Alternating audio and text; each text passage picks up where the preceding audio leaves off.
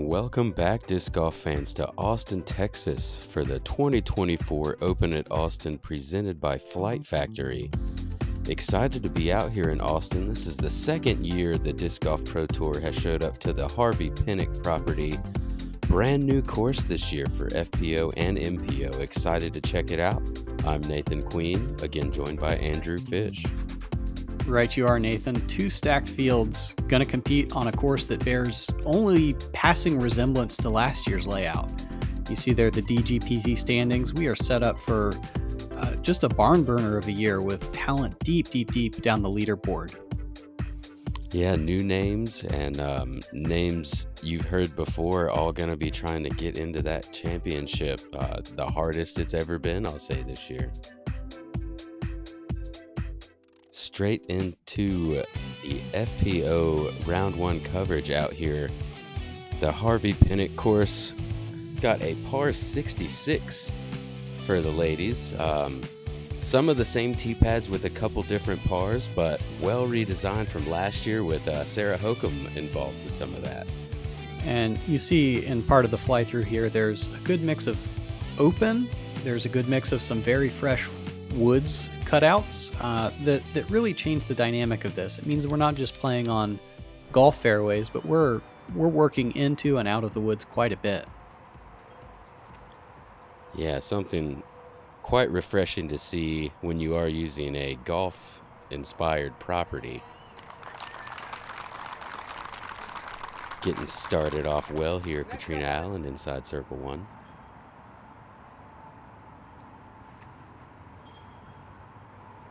You see the flag on top of the basket not doing a whole lot. That was not always the case throughout round one, so getting on the board early, very important to your score.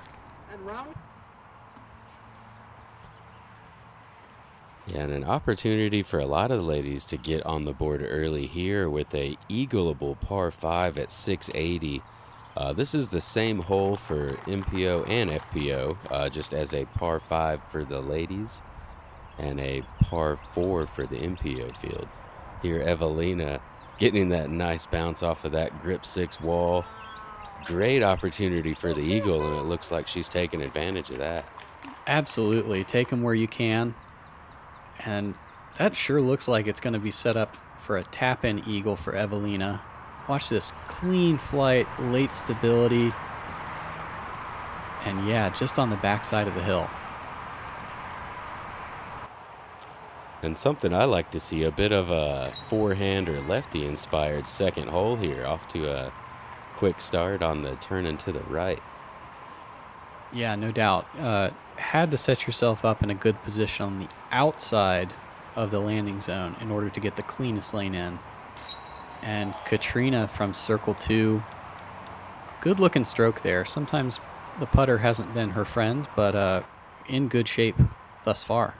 Yeah, able to start the round 2 for 2. Evelina gaining a stroke, still going to have the box on hole 3. And almost back-to-back eagles hitting the basket for the ace on hole 3. Going to have a nice birdie, though. Yeah, no doubt. Love to see the good vibes on the card. Once again, Evelina going to earn a rewind from Gatekeeper as it comes up just off the cage.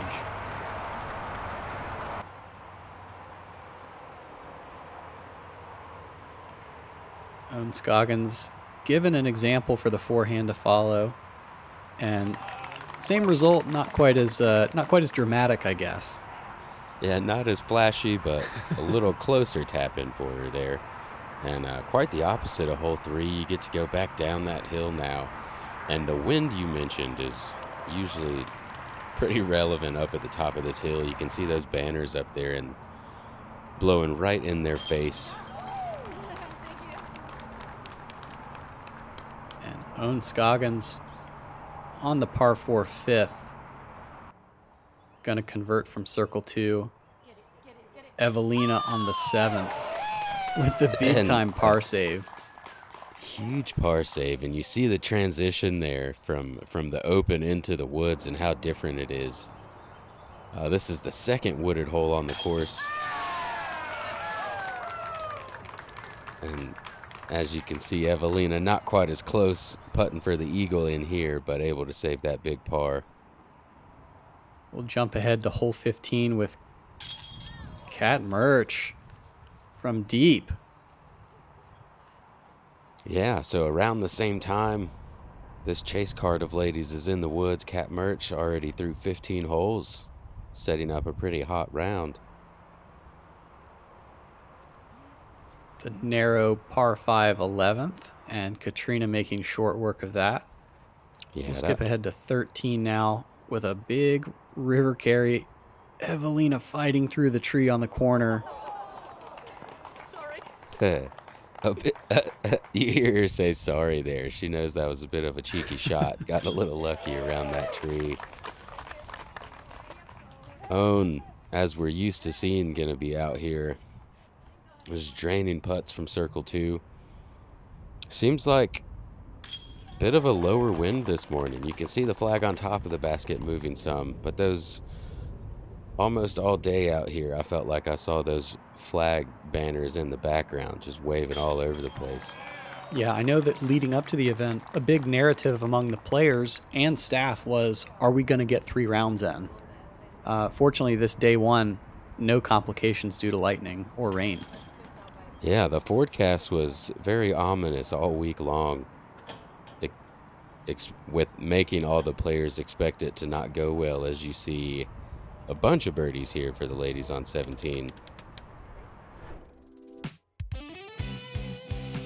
And as we saw that clip from Cat Merch, shooting the hot round to take the early lead, 1 of 3 rounds here at this elite event. Yeah, stacked up there, 7, 6, 5, 4, 3. That will move us into the MPO layout here. The Harvey Penick course. It's going to be a par 63, about 800 feet or so longer than the ladies layout. So still on the shorter side. So what we've kind of gotten used to seeing from the Disc Golf Pro Tour out here on these ball golf courses. Yeah, no doubt. And I think the woods are an important component of that. There's 4 or 5 holes that are in the mid 500s or 600s as par 4s and still scored, close to par or above. Lazat, the wide route on hole 1. And look at the wind drag that over, Nathan. Yeah, lots. I want to say lots more wind here now this afternoon than what we just saw from the ladies round in the morning. Pretty strong right to left now. Do you see how wide these guys are pushing this out? Almost all the way over that bridge.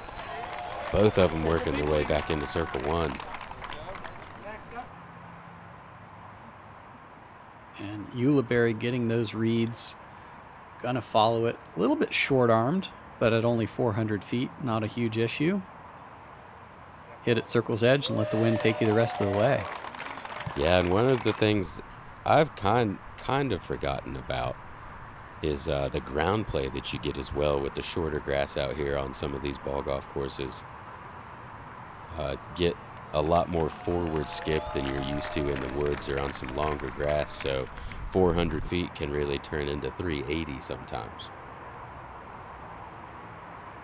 Lazat from back on the fairway. This is going to be his 3rd, and able to park it to save the par. Hole 2 with the wind conditions in particular were very, very challenging. Texas native Mason Ford continuing his good work early in 2024. Yeah, solid putting. Basket just hanging on to that one. He gives it a nice little tap. And a bit of a tailwind on 2's tee shot and 3's tee shot.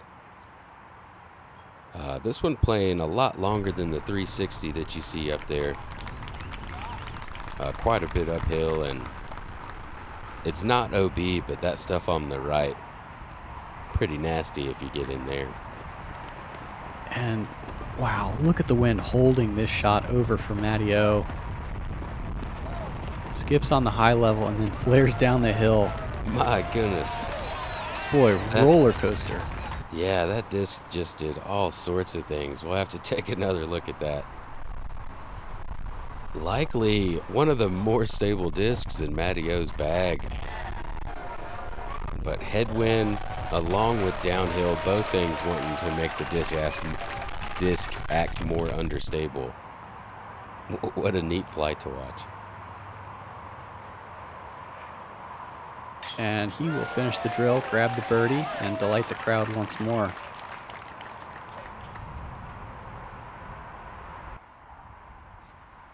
Hole 5 with that tailwind that we saw playing as headwind on 4 opens up the eagle opportunity if players are daring. Yeah, just under 500 feet of carry if you do want to go for it. Simon ends up with the aggressive layup play way off to the right side over there. Yeah, would have scattered the gallery. But the no-nonsense approach for the easy birdie. Now Mason, most of the hard work done getting your way down this fairway, but makes a huge putt to connect on that birdie. Great birdie to get. You see 535 feet, but one of the more difficult par 4s you'll play with the OB along with woods. Hole 7, same idea. 305, pretty much straight ahead. But out of bounds lining both sides. Tricky low line to have to hit. Yeah, and Matty O able to have a 50% birdie rate this round. That's pretty nice as he connects on a big par putt there.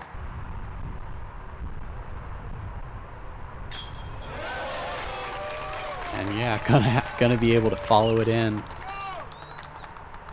We'll jump ahead to watch Anthony Barella here on hole 15. Only 345, but tough to manage the wind. Look at it dance in the air. Yeah, it looks like he's just going butter with the putter there. Super impressive managing the wind with a putter on that. And getting back to the woods, hole 18, pretty strong finishing hole with some OB right and OB left. Through a tight wooded gap, Anthony Barella able to hit the birdie. And that was critical for him to shoot 8 down. And if I'm not mistaken, jumping onto the lead card for round 2. Would have to wait for later cards to finish to discover that. Anthony with the 56% birdie rate that round. One extra birdie there on his card. And indeed, he is there on lead card coverage along with Corey Ellis, Andrew Marweed, and Gavin Rathbun.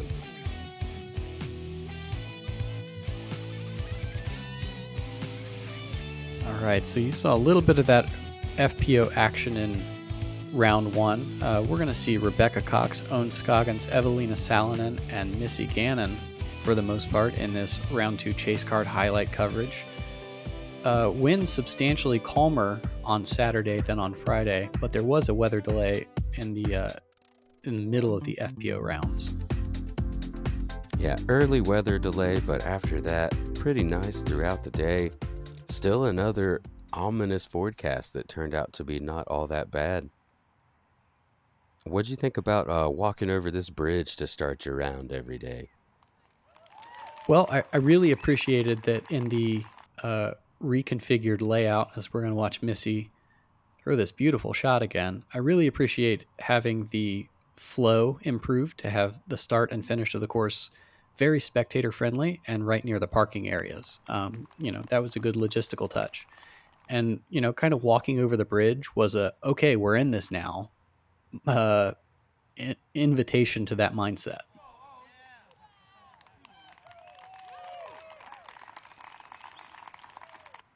Yeah, get you right into that course. You should see Owen get inside the circle as well.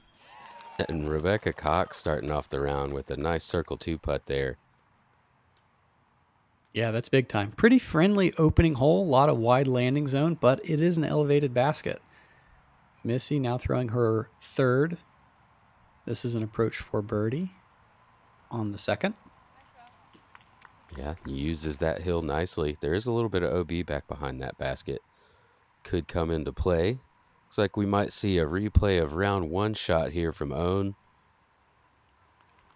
Comes up just on the other side of the basket, but still going to card that birdie.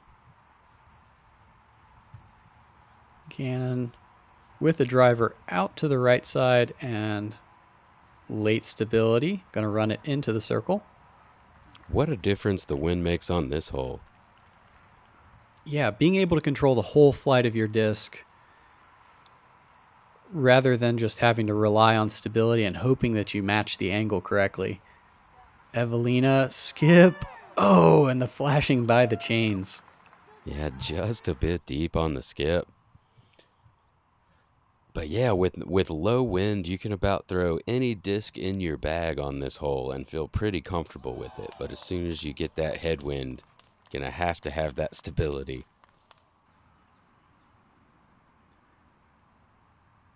Scoggins gets the putter working early. Her 4th straight to start the round. Yeah, not a bad way to go about it. Missy Gannon gonna be looking to match that putt here. And she has also gone 4 for 4 to start her round.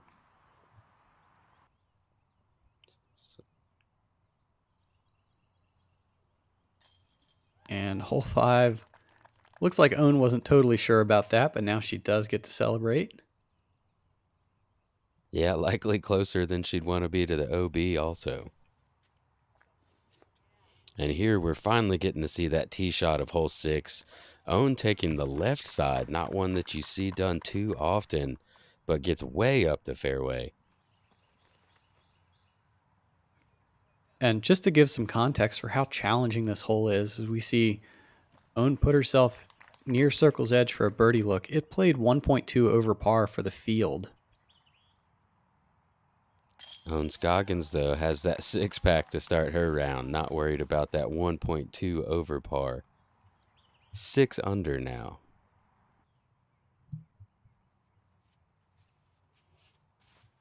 Gannon playing the left side on hole 7. Wow, and using all of that left side fairway. Almost touching everything on the way.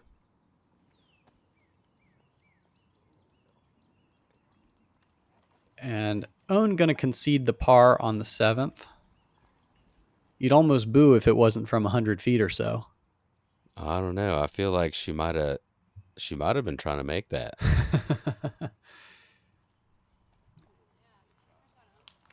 And hole 8, very challenging. Owen able to card the par on that also. Yeah, very well executed. But yeah, that second shot on 8, we haven't really got to see much of hole 8 yet. It's very difficult to be in the correct place. As Owen gets a birdie on 9. And also on 11.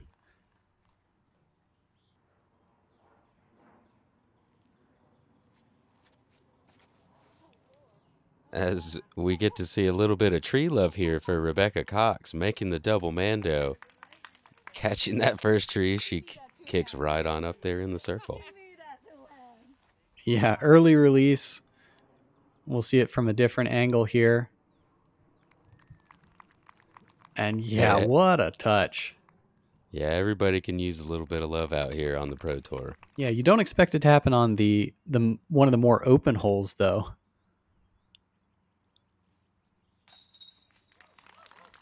And Owen back on track with the birdies. Back to back on 11 and 12.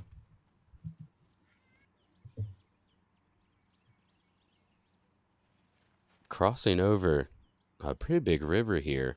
Not too hard to carry, but definitely does add a bit of a pucker factor.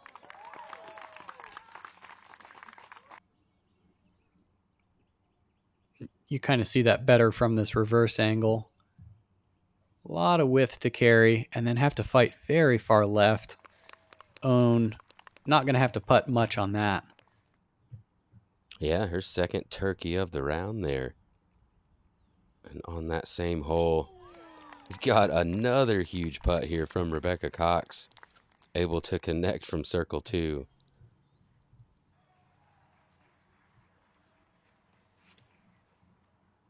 And hole 14, pretty interesting combo hole here. Newly cut wood section and then playing out onto a mound that's surrounded by a bunker and golf green. And Although there was no trees touched there, she still got a little bit of tree love, I'd say. Yeah. That was the absence of tree love. She's absolutely parked now for the birdie. Own backing it up. Gonna be up there for birdie as well. Now for 5 in a row. I tell you what, when that putter gets going, it is a microwave. Watch out for the aluminum if it's in there. It's going to be on fire here soon. As Owen now going for her second set of 6 birdies in a row. Almost catches the ace on 16. She does get that birdie. And going to be able to approach to take one final birdie, closing out a 10:55 round. Yeah, 13 under par. I believe the highest rated round of the year so far for the FPO division. Indeed. And despite another very solid 7 down from Cat Merch, Owen Scoggins going to take the final round lead.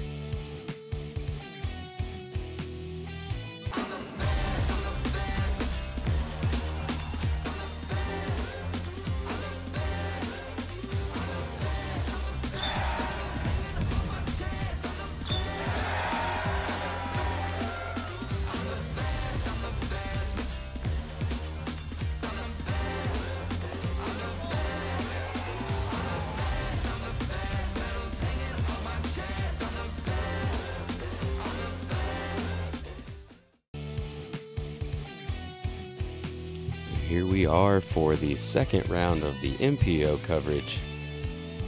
A lot lower wind today, like we saw from the FPO rounds. So what I kind of expected to see was a lot more lower scores, a lot of the double-digit scores to come in today. Yeah, absolutely. Kind of before the tournament, I was talking with some folks, and we figured that 7 or 8 was about the minimum to stay in any kind of contention for top 10, top 20, which suggests that double digits is what you need to stay in the top 10.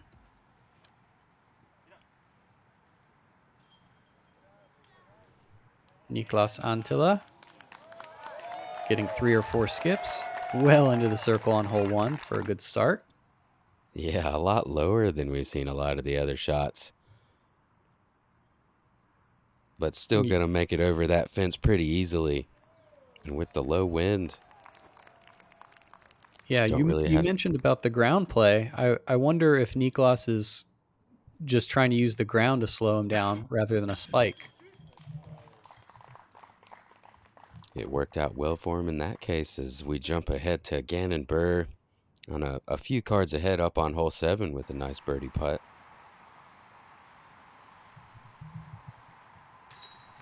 And a little low weak side, but in nonetheless for Niklas. Back to back to start his round. What I like to say on those is pace was just right.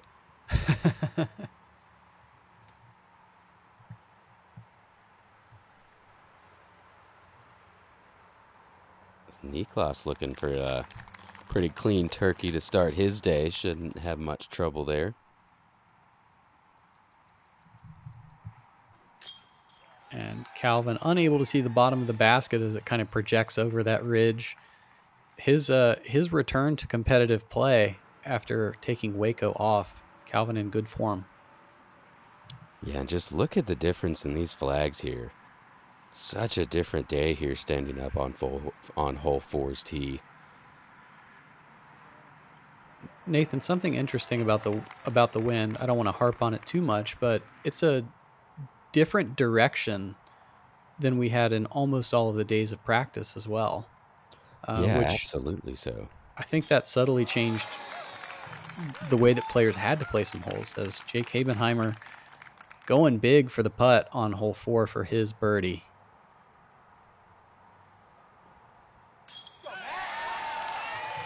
And Matty O backing it up, not to be outdone. But yes, in practice days, definitely feeling that tailwind on hole 4. Never got to feel that headwind. Niklas, looking for a 6-pack of his own, is now 5 for 5.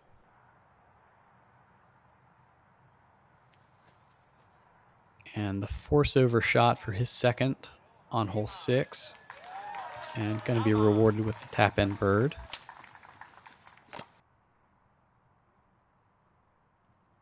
And for MPO on this second day of competition, hole 6 was 0.34 over. So Niklas gaining 1.34 on the field with that birdie.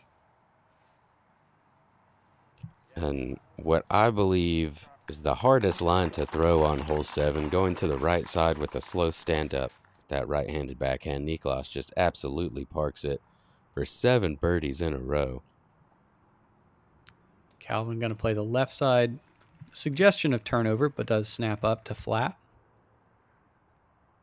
And then perhaps the little more favorable slight flex forehand. And Jake with the big stop there, going to have 3 of them right inside the bullseye. And Gannon has a pretty hot round going here.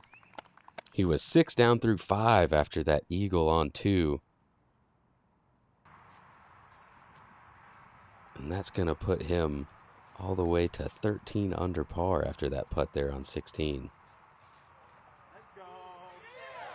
Matt Oram on hole 10, the downhill island hole. This one was the scene of a couple different fireworks shows. But love seeing this touchy backhand flex line.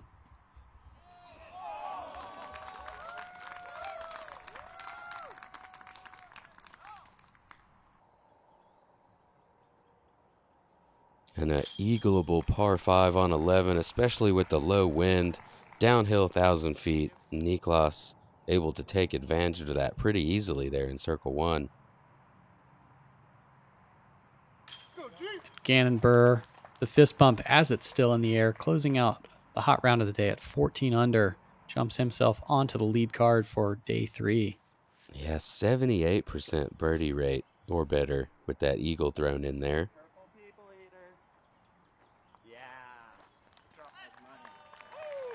And Oram makes quick work of hole 12. This is one of the few holes that remain the same from the 2023 edition. As Matteo told you, he had that 50% birdie rate the first round, able to increase that to 67 here in the second round with the lower wind. And we saw Jake with a stepper earlier. This time, oh yeah, the big celebration as he converts his par putt on 13.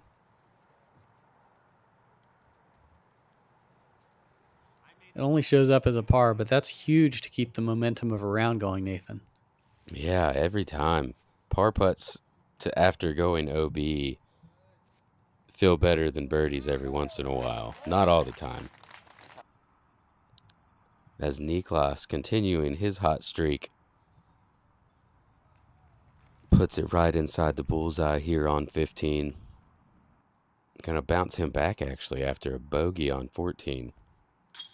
And similarly, Matt Oram was +3 in the prior 2 holes, but able to convert here. We love that bounce back stat here on Gatekeeper Media. As there it is, Niklas bouncing on back.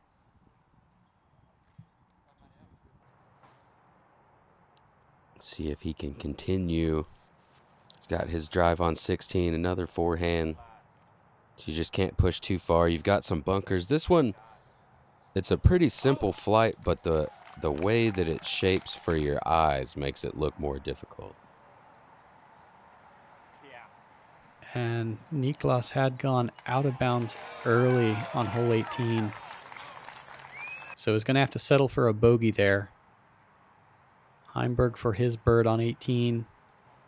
And yeah, gets to run it down from outside C2. Huge putt to finish his back 9 at 5 under par, putting him 7 under for the round.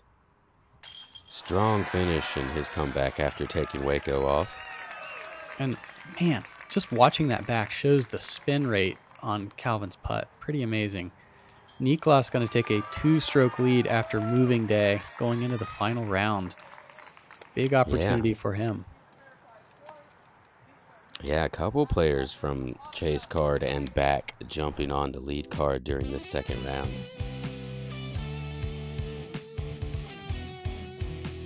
Matt Orm going to continue to be on coverage, but he will be jumping up, as you noted. And as we go into this FPO final round, mostly we've dodged weather to this point. But once again, it's going to kind of rear its ugly head as the lead card is going to have to deal with at least a couple delays here. Yeah, some delays and kind of extended delay, it seemed like. I had just gotten to the course. Everybody's just kind of hanging out. Safety is good, but it just feels strange sometimes when you're in a competition mode, ready to be out there on the course.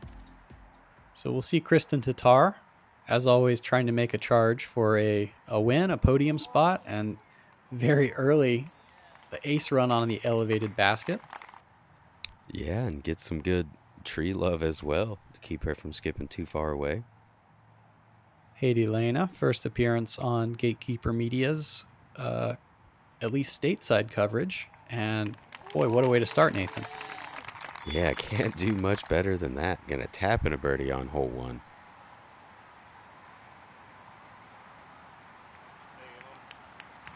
Is Kristen Tatar gonna start back to back? And Allie Smith going to do the same. Allie shot 6 under for her first 1,000 rated round ever in round 2. So well-earned ChaseCard spot in this round 3. Yes, indeed. Is Kristen gonna... Seems like we saw that shot from Owen already last round. But Kristen gonna tap in her 3 for 3 start.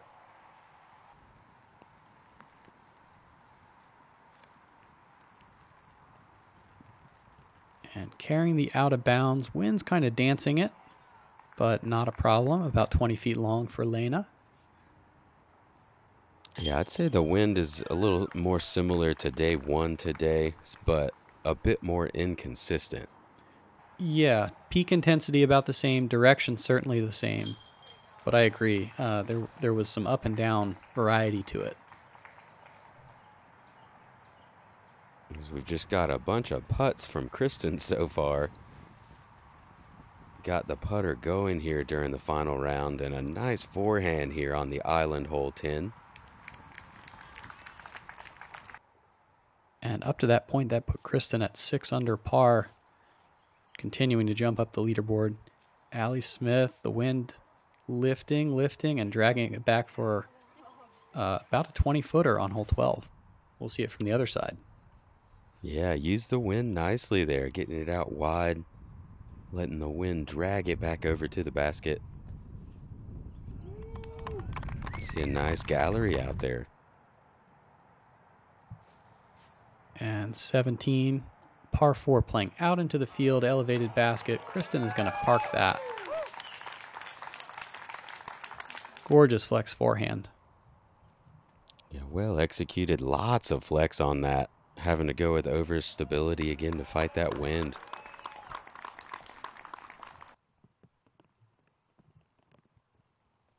And should be no surprise after all the highlights that we saw from round 2. Owen Scoggins gonna take down this elite event. Yeah, double-digit round again the last round, 10 under par. So exciting to see her get that done. Yeah, someone who only has friends on the course. Only has friends on the course, even though she just beat everybody by 11. Yeah, well earned, and gonna take home a Stetson. The Open at Austin champion, presented by Flight Factory Disc.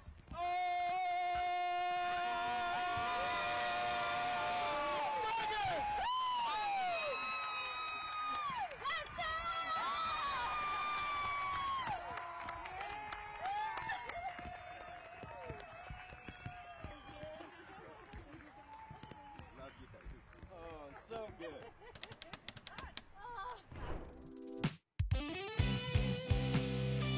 Boy, There you Nathan, have it. How do we come down from that? How do we top that?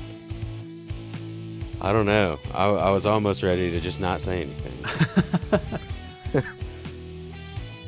But Here we are moving into the MPO finals, where we have an opportunity for some new winners here on the Disc Golf Pro Tour. Yeah, potentially. A lot of folks in contention. And Nathan, a little bit of a curious setup here. When's the last time you played 15 holes in a round? I don't know that there's ever been a 15-hole round I played before. I have been involved in some weather delays where we turned into 9 holes and I believe 12 holes one point in time. But pretty strange. This is the first time it's been decided before the round. 15 holes after that weather delay. The call was made. Lead card was not going to finish unless we played 15 holes. Yeah, so 3 par 3s being removed. Everybody effectively takes par on those. And Cole Redown, Anthony Barella going to get us started here on hole 1.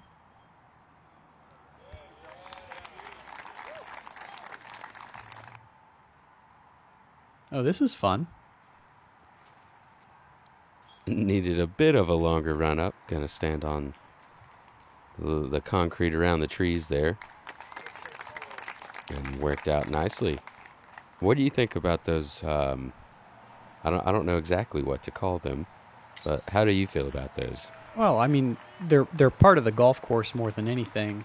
I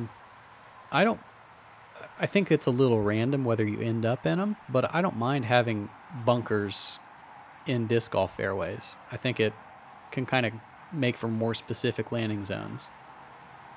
Yeah, I really enjoy the aesthetics of them, and think that they can come into play if you're not careful enough. And here's what we've been waiting for, Nathan. The full send on hole 5. And Anthony Barella, definitely one to full send. He's going to get all the way back to pin height on the left side. Hard to get all the way left. He's actually gone long. Comes back for what we'll call the easy eagle here. Yep, it all counts the same, though.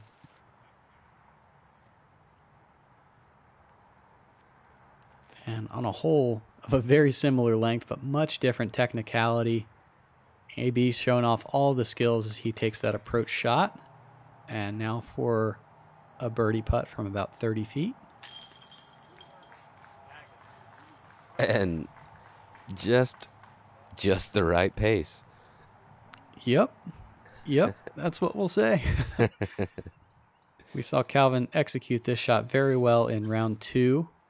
This time a little wider to the left. He's asking it to fight back. And like Missy Gandon, using that entire fairway. Gonna slide up there for an easy birdie. Now for par on the 8th, Calvin gonna stick it. Hole 8, very, very challenging in this final round. Average .15 over par. On the 9th, AB from the very, very left edge of the landing zone.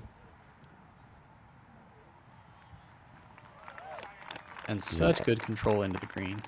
Yeah, executed very nicely. This very narrow peninsula, so challenging to get onto. And boy, that's about a 250-foot stroke gained for Ellis. Couple strokes gained there. He slides in bounds. Calvin going low and driven to avoid that wind. Going to end up inside circle 1.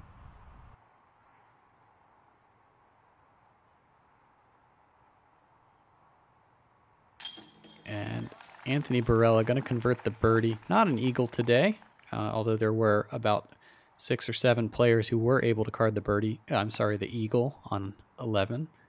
Skip hole 12, and now we'll play hole 13. Yeah, 415 feet. Big hyzer over this river that's here. Calvin, no problem on the distance. Just going to easily fall back in behind the basket. And I want to shout out Tristan Tanner. I saw him ace on that hole 13 that we just saw. I also saw Trevin Crow ace hole 10. So maybe I'm the new ace watcher, ace witness. Possibly so, the fish witness. as we almost saw Calvin Heimberg ace hole 17 here. Let's see how close he really was. A little short, but a very credible bid at over 400 feet with a, some difficult ceiling and shape to it. Yeah, maybe 399. That's in there. Either way, at that point, Calvin Heimberg was tied for the lead with that birdie putt.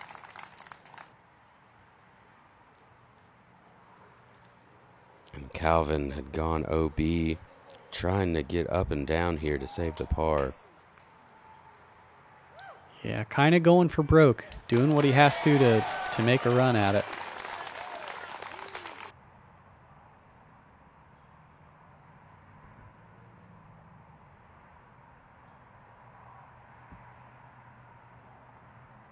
Calvin's par putt to get to 26 under is going to lip out right side. Oh, and just a bit pulled. And just look at this 15th hole. Look how dark it is.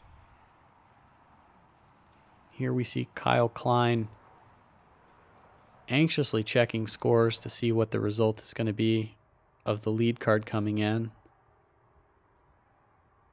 Yeah, Niklas able to connect.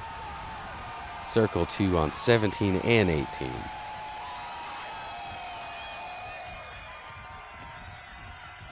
And you love the visceral excitement from everybody here for Niklas. Yeah, and just from Niklas, you don't see that. You don't see him that excited too often. Or if you have at all. I have not seen him show this much emotion. It's so neat. Such an awesome thing to see. Accomplishing a goal he set out for himself. So there it is. Niklas Antila riding steady play to a final score of 27 under.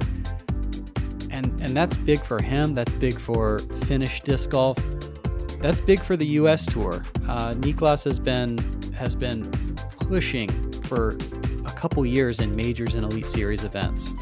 So Owen Scoggins, Niklas Antila, both going to move up that leaderboard with some signature wins for them. Yeah, absolutely. Both their first wins this year on tour. Niklas's first win on the Disc Golf Pro Tour. Can't have a much better ending to what seemed to be an almost not played weekend to only 3 holes short. Had an awesome time out here in Austin. Yeah, absolutely. Looking forward to coming back, and Gatekeeper will be covering some of the U.S. Women's Championship this weekend, and then more ChaseCard highlights from the Texas State Championships. Can't wait to see all you guys out there.